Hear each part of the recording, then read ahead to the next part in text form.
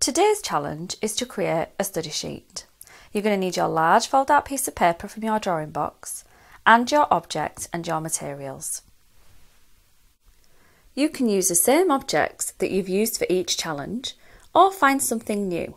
Remember to tell us its story and share a picture with us on Instagram and Facebook, and to use our hashtag #YourHouseIsAMuseum.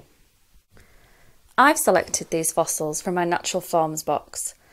Things that I've collected over the years. They've all got different textures and they're quite interesting shapes, and I think this will make a really nice study sheet. As you can see as well, I've got help this week. I've noticed a few of you at home are working together on some of your projects, and I thought it might be really nice for you to explore what it's like to work together, to work round each other, to share and to come up with a joint composition. Composition just means to make a good image, to think about where you place things on the paper and how they work together. Think about materials. What are you going to use from your drawing box? We've also noticed quite a few people bringing in their own materials, trying some of the things that they like to work with alongside those that we provided in the drawing box. This is brilliant. It's really nice to see what you come up with and what you like.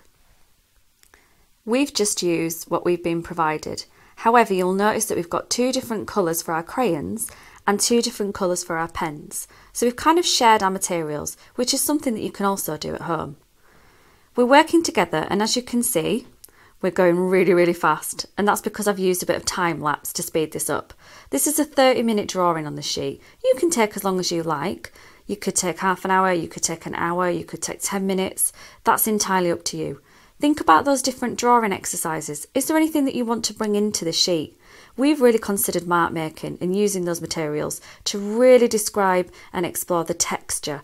Remember how an object feels. We've got our eyes open and we're looking. The more you look, the better you draw.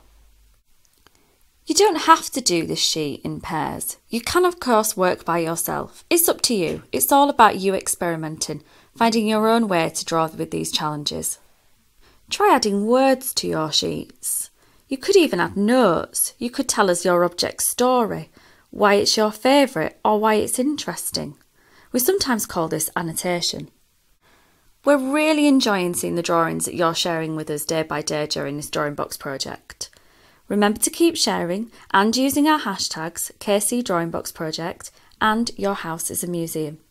We're excited that we might be able to share your drawings as part of a real exhibition at the end of the project. More to follow on this. Happy drawing!